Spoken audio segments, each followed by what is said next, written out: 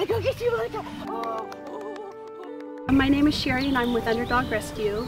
I'm a foster mom. Other than my full-time day job, I've devoted the other part of my life to rescuing, hi sweetheart, to rescuing dogs. I have anywhere from 20 to 35 dogs at my home on a daily basis. I assess their behavior, what their special needs are. I have personally fostered 1,400 dogs in the last 5 years.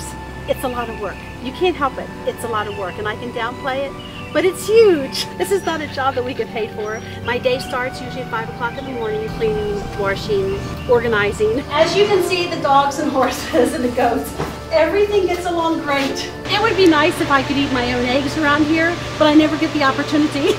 My goal is to make sure the time that they do spend here is joyful and it's safe, and they feel wanted and they feel loved, because they didn't feel like that before they came here. It's about giving back and it's about helping others. And this is what I do after I get home from work.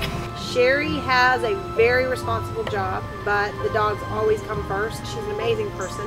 She volunteers so much of her time, efforts, personal money, you name it, into the dogs. It's just above and beyond. A phenomenal job taking care of these animals. She takes a personal stake in it. It's like they're her children.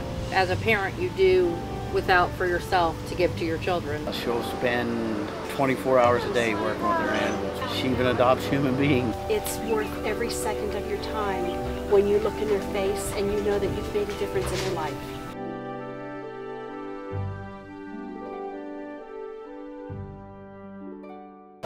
Hey, come here, you.